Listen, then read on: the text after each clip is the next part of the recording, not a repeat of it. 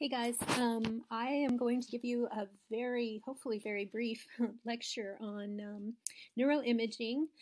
This is obviously not everything you need to know about neuroimaging, which is a very complex topic. And if you've looked at the chapters in the texts that I recommended, you can definitely see that. It's a little overwhelming. I just wanted to go through some of the basics that you need to know to kind of make sense of what you're seeing. We're very likely to have another video on neuroimaging if we don't get to everything here. We're also going to be going through some neuroimaging as part of our Thursday afternoon cases, so you get some practice looking at images and saying what you see. So with that, let me pull up slides. And I apologize, there is a fair amount of this talk that is pretty basic, and so we will whiz through those. This is a talk that I often give to PA students who don't get as much radiology background as we might in medicine. Okay, so basic game plan. One thing I want to kind of hammer in is that when you are discussing imaging, requesting imaging, or going through it, consulting with a radiologist or somebody else, you sound a whole lot smarter and capable if you know some of the lingo. That can really take you a long ways using the professional kind of language. And so it's been a little while since we've thought about all of this, and so let's get used to using these terms. Sagittal. This is a sagittal view of the brain. This is an MRI. This is great to show you midline structures. This bright structure here, well, that is the corpus callosum, and corpus callosum is a white matter tract, you remember. In demyelinating diseases like multiple sclerosis, you can frequently see lesions in the corpus callosum. So look for those if you have a sagittal MRI like this. It's also useful for looking at things in the posterior fossa here. You can see nicely the brainstem and the cerebellum and the cisterns and ventricles here as well. Sagittal. So remember sagittal. Remember coronal. Coronal, as if the patient is looking at you. Comes from the Latin root for crown. And so this is, of course, coronal view here. Look at how nice you can see some of the midline structures. So here you've got the lateral ventricles here, the septum pellucidum. This is a good sequence to look for things like atrophy, other things too, but here you can appreciate that this patient has quite a bit of atrophy, in that you can see these huge sulci here. So coronal, very useful. So remember coronal, remember sagittal, and then of course axial. Axial is the one we probably will use the most and probably the one you're most familiar with. This is also an MRI, nose in the air, and we'll go through lots of axial imaging. So try to get used to using those terms as much as you can. This is a little point that probably is obvious to everyone, but took me a while to figure out. Left is right and right is left when you're looking at images like this. And sometimes it's labeled, sometimes not. But it's just a factor of how the patient goes into the gantry. If you kind of think of it like that from the patient's perspective, it makes sense. All right, whizzing along. This is a second time I'm going to get up on my soapbox, and that is that if you find yourself, assuming that you are not going into a neuro field, you're probably going to be in the position of needing to discuss with a specialist, a radiologist or a neuroradiologist, what kind of studies you may need. And these can be quite complex, and there can be a lot of different options. And so if you are ordering a neuro study, you're not a neuroprofessional, maybe not emergency medicine, and you're kind of hedging on what you should get, that's a good opportunity to talk to your radiologist, your radiology technician, perhaps also your radiologist or neuro surgeon, to kind of find out what would be the best sequences and the best study. And that's just true for everything, no matter what you're going into. If you're ordering something kind of specialized, it's good to be able to communicate with the person who's doing the study or reading the study. The other thing that's useful, especially in neuro, and probably, I'm sure, way so in other fields as well, is communicating appropriately what it is you need, because that will influence the study you get. So, for example, in neuro, we've talked a little bit about demyelinating disease a few slides ago. The sequences you get for demyelinating disease are going to be a little different than the sequences you get for stroke. So letting the technologist, the radiologist know what you're looking for can get you the right study. Okay, CT. So we're going to start with CT. We're going to go over MRI. And again, depending on how much time this takes, I might break it up into 2 talks just because this is a lot of information. So CT, again, remember to use your terms intelligently. So CT, if you remember this, CT measures density. So you remember the Hounsfield units, you're looking at density. CT is, of course, radiation, and as such, you have some pros and cons as to when you may use this study. For example, in children, we try to avoid CTs because of the cumulative effects of radiation over the lifetime. So sometimes in pediatrics, we might get an MRI, where in adults, we might get a CT. It is a great study for trauma, and if you've done ER or spent time in the emergency medicine, you know that. So you can get a patient in and out of a scanner very quick. So if they're unstable, if they're fidgeting around, it's a great study for that. It's also a great study for acute blood, and so, it becomes our go-to imaging for stroke, which we'll talk about more later. So density, remember dense. And so when you speak about something on CT, you don't necessarily need to know what it is, but if you refer to the degree of density, you're going to sound really smart. So we talk about hyperdense things that are denser than the ambient tissue, things that are hypodense, and things that are isodense. So let's look at that. So here's a hyperdensity, right? This happens to be acute blood. And so these are the densest things. These are the least dense things. You're going to see an awful lot of acute blood and some subacute blood too in neurosurgery. You're also going to see a lot of CSF. And if you want to know what CSF looks like, look at this. Look at the ventricles. So it's quite dark, hypodense. Just like water. And so things that are really hypodense are air. So up here in the sinuses, you can appreciate some air. Sometimes after a surgery, you can see pneumocephalus, or air within the brain or within the cranium. So just remember this, and we'll get a lot of practice with this. Calcified structures too. So calcified structures are very dense, right? Makes sense. Look at the skull. This is how you can tell that you are looking at a CT and not an MRI. Sometimes it gets a little confusing, right? What kind of a study is this? If you see this big, bright skull, super bright, dense skull, you know that you are in CT territory. We'll talk about what this little dude is in a minute. So, well, let's talk about it now. So there are some structures in the brain that calcify, and that are totally normal to calcify, One is the pleasures of working from home. So one of them is these structures. And so you have one in each ventricle. The ones in the lateral ventricles can become larger and can calcify with age. And so these are the choroid plexus. And again, in the lateral ventricles, in the posterior horns of the lateral ventricles, you can often see them calcified. Normal. Sometimes you can't see them. Sometimes one looks different than the other, and that may be because of the way the patient's tipped. And so we'll see lots of those. Get used to them. Sometimes they can give you a clue that something is wrong if they get pushed over to one side or another. Same with this structure, which is the pineal gland, calcifies with age. And so don't let that trick you. This here, just while we're looking at it, is the vermis of the cerebellum. So just that we're just seeing part of the cerebellum there.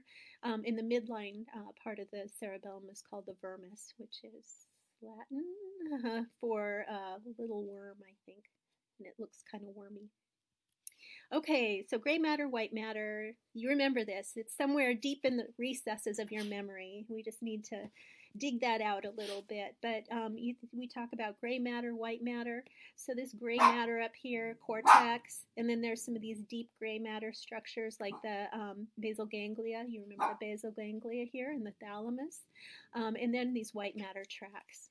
And then you can imagine those on a CT, right? And so if we go back a couple, it so turns out that gray matter is actually denser than white matter. That makes sense. And then as such, we'll see that the gray matter is hyperdense compared to the white matter. Makes sense, right? Okay, blood. So blood. Hyperdense blood is acute blood. So here's hyperdense acute blood. This is a subdural hematoma. You're going to see, you've probably already seen a lot of these on your rotation. Other things you want to notice about this scan that might be more subtle that I want you guys to start looking at. So if you look at this scan, yeah, there's this hyperdense blood over here, extraaxial. So we'll talk, I think, later about how subdural hematomas, epidural hematomas are outside the surface of the brain. They're extraaxial hemorrhages. Sometimes it's hard to tell if something's a subdural or an epidural, even for the surgeons. All you have to say in that respect is they're extraaxial, and that's along the lines of sounding intelligent as you communicate about things. So we'll talk about that more as we talk about things like meningiomas. Anyway, other things to notice here. So there's some mass effect. Mass effect is another term I'd like you guys to get comfortable with. Sorry, let me expand this. Sorry. And so there's mass effect. How do we know? Well, look, one, the lateral ventricle, the right lateral ventricle is what we call effaced. You can make out the lateral ventricles. Here's the right, there's the left lateral ventricle, and then the posterior horn is completely effaced on the right. That's a marker of mass effect. This can produce hydrocephalus, right? Potentially. There's also, if you look, some midline shift noted here. So this here is dura. So this is the falx. So maybe you remember the falx is that kind of, I say longitudinal, I won't say longitudinal, but that, reflection of the dura that goes from the front of the brain to the back. And it should be a nice line, right? A nice straight line. It's not. You've got some midline shift, and you can actually measure it from where the dura, the falx is supposed to be to where the falx is. You can also measure it. Here, we can't really see the septum pellucidum because things are so effaced, but here is the septum pellucidum on this separate scan, different patient. You can actually line it up with the falx up here and down here, and you can actually, if you have a cursor that measures, as you do on many programs when you're looking at scans, you can actually measure the degree of midline shift by looking at the degree of shift between where the septum pellucidum is and where the falx is. I should also point out sometimes the falx calcifies with age, so sometimes it's very hyperdense, and that's okay. So other things to notice here, the sulci, it's a little hard to appreciate on this scan, but we'll see more so on other scans about how the sulci can get effaced. So this shows it, but it's kind of subtle, so we'll look for that in other scans. This is a tricky one. You, if you're going into emergency medicine, burn this image into your brain. At first, so I give it here what's going on, but at first you look at this and you say, oh, it looks pretty good to me. Send the patient home. But it's not. One is you see that I mentioned up here that we've got bilateral isodense subdural hematomas. And this is what happens to blood on a CT. For one, when it's acute like this, it gets hyperdense. And then if that blood stays there, as it can for relatively small subdural hematomas like this, it becomes isodense with age. So this is like a subacute subdural hematoma. And then over time, it becomes hypodense. And so it becomes more the density of water or CSF. And then the proteinaceous stuff floats to the bottom. Remember, you're in a dependent position when you're laying down for a CT, so all the good protein stuff goes to the bottom and the serum goes to the top. So remember this. Remember this progression of blood. It's going to be the same whether it's a subdural hematoma, whether it's an intraparenchymal hemorrhage. But remember, you go from hyperdense to hypodense. So this is chronic, this is subacute, this is acute. So the other tricky thing about this scan is that it reaches a level of isodensity. Iso relative to the brain tissue. So you can see, so these are the subdurals. There's one here, there's one there. It's subtle, but what you can see is the brain goes all the way out to here, and then it becomes, the tissue here becomes different in consistency, and that's because it's isodense blood. What you would like to see is the tissue of the brain going all the way out to the table of the skull, the sulci, whatnot, the gray-white. We don't see that here, and so you get this sneaky kind of isodense bilateral subdural hematoma. Because it's bilateral, we don't have a lot of midline shift. We do have mass effect, but we don't have a lot of midline shift. And so, again, these guys can be very tricky. What is this guy? Do you guys remember? Pineal gland. Descartes said it was the seat of the soul. So remember the pineal gland, remember the choroid plexus. We'll point those out. This is a CT, we know from the bright skull. All of these are CTs. We're talking about CT. But the other thing to note about this scan is this is a post-contrast scan. And the reason you can tell is there's blood in some of the blood vessels there. So over here, again, our chronic subdural hematoma on the left. Mass effect, you can see it's a little hard to see on this particular cut, but if we were able to scan up and down and move our cursor around, we would appreciate there's definitely some midline shift between where the falx goes and the septum pellucidum. Again, we have an effaced, meaning smooshed, right lateral ventricle, and a little bit more you can appreciate on this scan. I'm spending a lot of time on this because these are subtle kinds of things I want you guys to look for when you're looking at CTs. So on the right hemisphere, you can see these sulci, you can see the insula, you can see some of the gray-white differentiation a lot better than you can on the left, right? You don't really see sulci. You don't really see, kind of start to get a hint of insula, but everything's just effaced here. Even the gray-white differentiation is blurred. So those are the things that you want to look for when you have a mass lesion in the head. And so this is just a reminder of subdural versus epidural, how they behave differently. And again, both are examples of extraaxial hemorrhages. So here's a subdural hematoma. This patient has been previously, presumably previously, maybe not so previous, operated on because of this skull defect. But this is a right acute holohemispheric subdural hematoma. So holohemispheric, it goes all through the hemisphere. You remember that subdural hematomas are typically due to tearing of the bridging veins. That's how it kind of becomes a disease of aging, if you think about it, because as your brain shrinks, as it does with age, you have more tug on those bridging veins and they can be more vulnerable.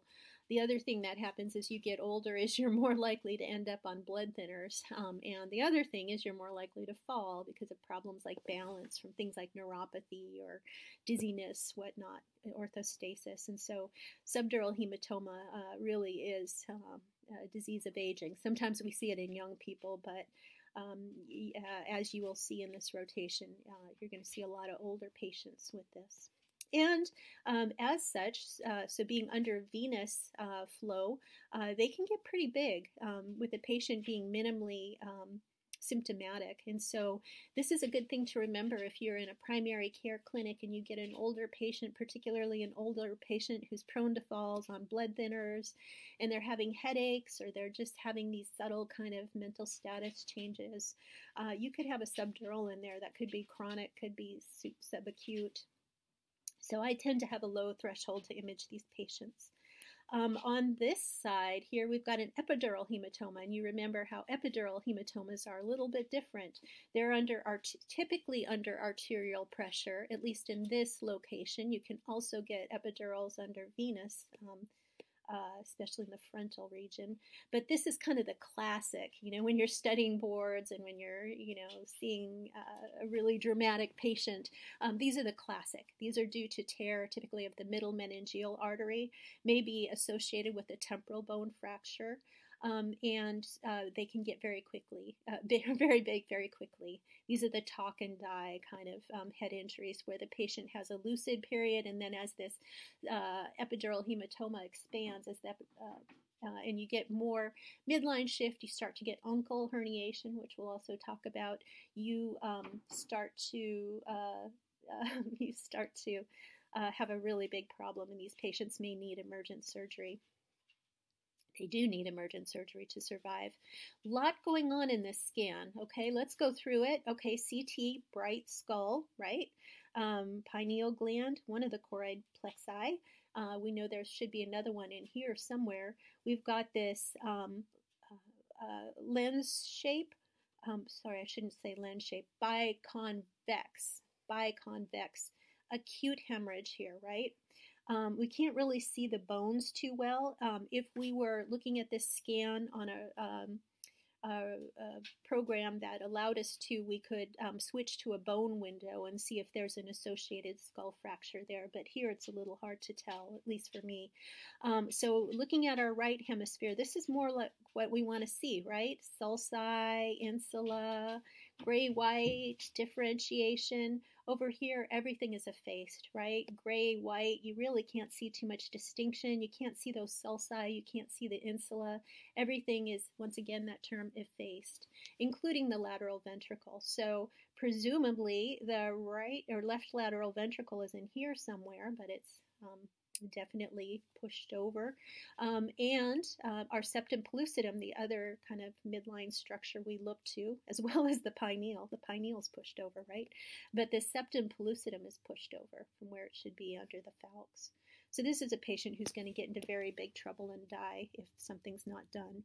Uncal herniation, we probably won't get to today, but we should talk about. So that's when you have, and we will talk about, that's when you have a mass lesion in the middle cranial fossa, and what can happen is you can get you can get so much mass effect that the lip of the temporal lobe, the uncus, presses over and compresses the midbrain. It can be a fatal injury. Okay, so intraparenchymal hemorrhage. So how is this different from the other kind of hemorrhage we saw? That was subdural and epidural. Those are extraaxial, right? Outside the surface of the brain. These are inside. These are inside the surface of the brain, inside the tissue of the brain, intraparenchymal. So again, try to get comfortable with these terms so that you can use them, because you really will sound more intelligent and more like you get it and more precise than if you just say blood in the head. And that will be, of course, important as you're speaking to other professionals like consultants, if you're calling a neurosurgeon for a consult or whatnot. Okay, so intraparenchymal hemorrhage, intraparenchymal, within the tissue of the brain. And these are all acute, right? Because our blood is bright, our blood is hyperdense. So here we have a right frontal intraparenchymal hemorrhage. This would be what we call a lobar, meaning within the lobes of the brain, the cerebrum of the brain. Kind of along the cortical surface there. This is more of a deep hemorrhage. We call this more deep intraparenchymal hemorrhage. There's probably a better term for it that's not coming to me right now. But there is a bit of a distinction between these lobar hemorrhages and these deep hemorrhages. Deep hemorrhages tend to be more likely due to hypertension, which is the leading cause for intraparenchymal hemorrhages, and they tend to happen deep. So the basal ganglia, the thalamus, deep white matter, pons, sometimes cerebellum.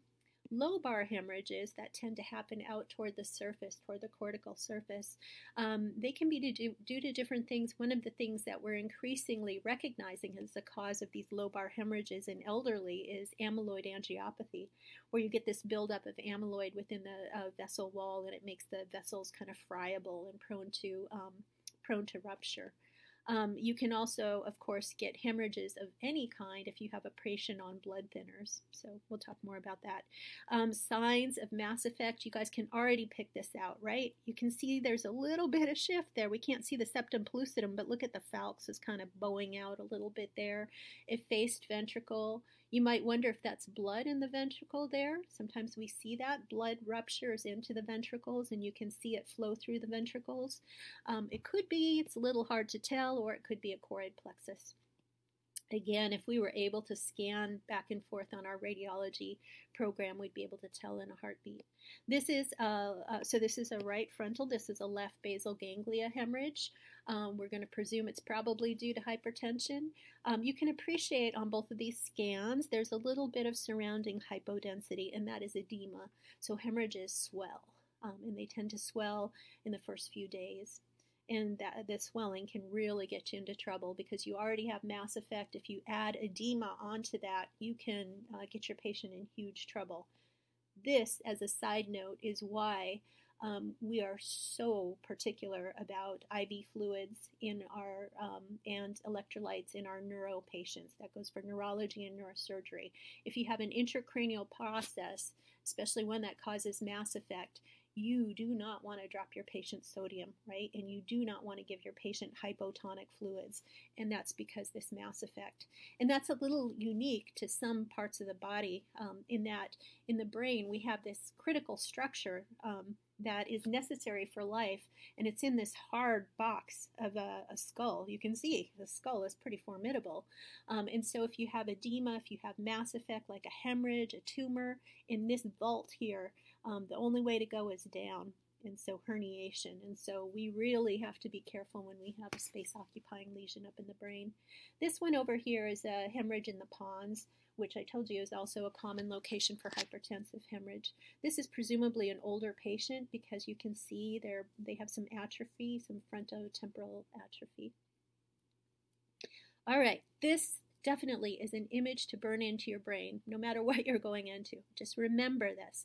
This is another kind of hemorrhage, right? This is subarachnoid hemorrhage. And how can you tell it's subarachnoid hemorrhage?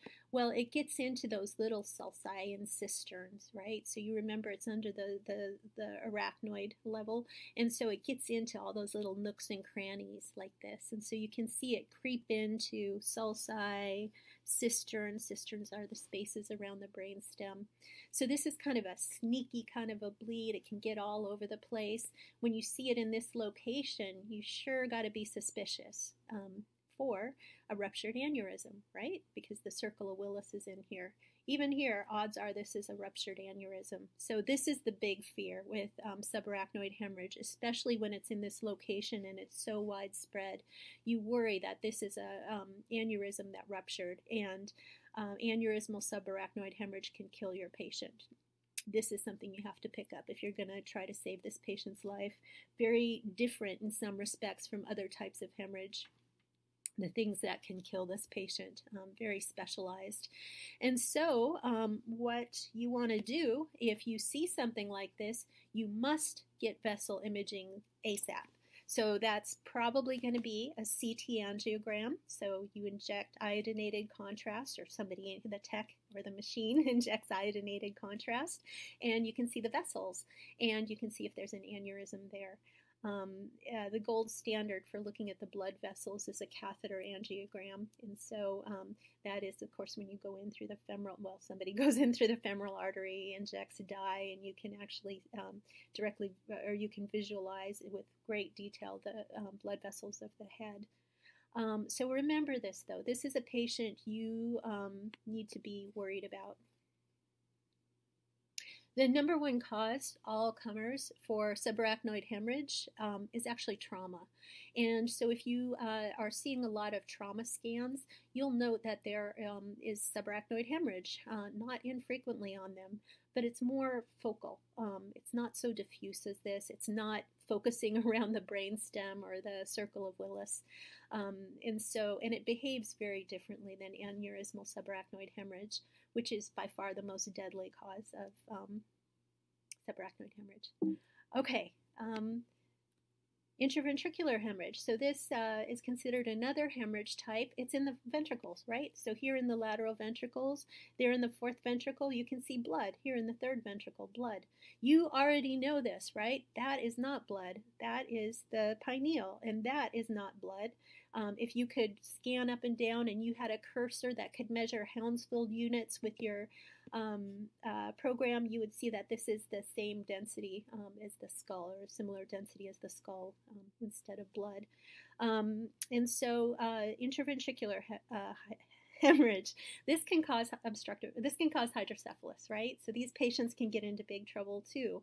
A lot of times when you see intraventricular hemorrhage, it can be due to something like an aneurysm, a ruptured aneurysm, but more commonly, it's due to an intraparenchymal hemorrhage that ruptures into the ventricles. So we talked about how there are more like 5 different locations, but the 2 most common locations for hypertensive intraparenchymal hemorrhage are basal ganglia and thalamus. And you can see if you have a hemorrhage in the basal ganglia or a hemorrhage in the thalamus, it would be very easy for that blood to just spill over into the ventricles. So when you get a patient like this, you got to watch them for hydrocephalus. We'll talk more about hydrocephalus. I don't think I'm going to talk about hypodensities today. You know what? I think this is a lot of information. Let's hold here, especially because for neurosurgery, bleeds is a good place to start, and will give you a good foundation as you start to look at scans. But I'm going to record this a little later, hypodensities on CT, so it's a little more tolerable. And then we'll talk about some of the things that are hypodense on CT. Obviously, because that's the title of the talk. I hope this gives you a little bit of a foundation. I know there's a lot to know. I know it's really overwhelming, and I know you look at these scans and you're like, well, I don't know what's going on. But I'm hoping that this gives you a start on how to communicate about things, what to start looking for, and hopefully also makes things a little more interesting as you are looking through scans or reading stuff. Like I say, we're going to go through some scans together when we meet on Thursday. Okay, 30 minutes, that's pretty good. Study your hyperdensities, practice your lingo, and we will follow up for more neuroimaging. All right, thanks everyone.